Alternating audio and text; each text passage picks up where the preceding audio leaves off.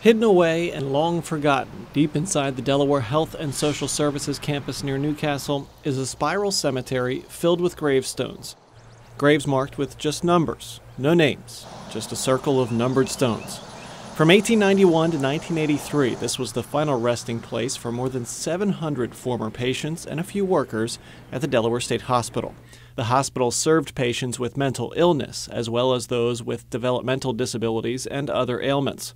The people who are buried here were formerly patients of the hospital who, when they died, either had no family or their family had no means to bury them. Faith Kuhn spearheaded the effort to clean up the cemetery and make it more accessible. That meant ripping out the hedgerows seen in the background of these photos. What you see today is a tremendous improvement over what it was in 2010. It's come a long way. Back when I first started here, we had hedgerow, poison ivy grown up all around the area here, and it was not even noticeable from the street. John McDermott has worked at the DHSS campus for more than 30 years. So we come in and we had our crew and some contractors take it all down and clean it up. We've raised the trees here a little bit so you can see some of the stones. So we've come a long way with it.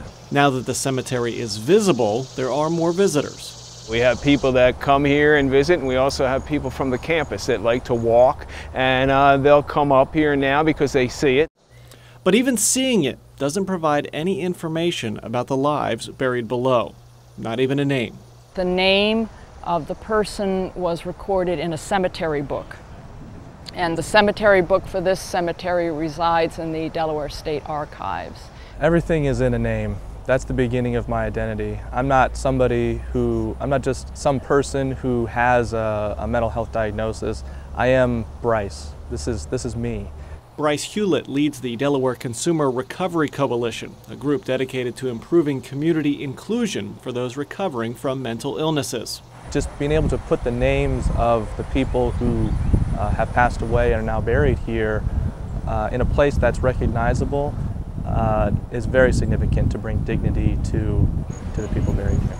We believe that this is a very important statement that people who lived with mental illness and who suffered under the stigma of mental illness, this is in honor of them. His legal team declared Holmes mentally ill, laying the base for an insanity defense. It saddens me sometimes that the only time mental health gets attention in the news is when there's some major tragedy. But statistics show that people with mental health diagnoses are far less likely to be perpetrators of violence than they are to be victims of violence.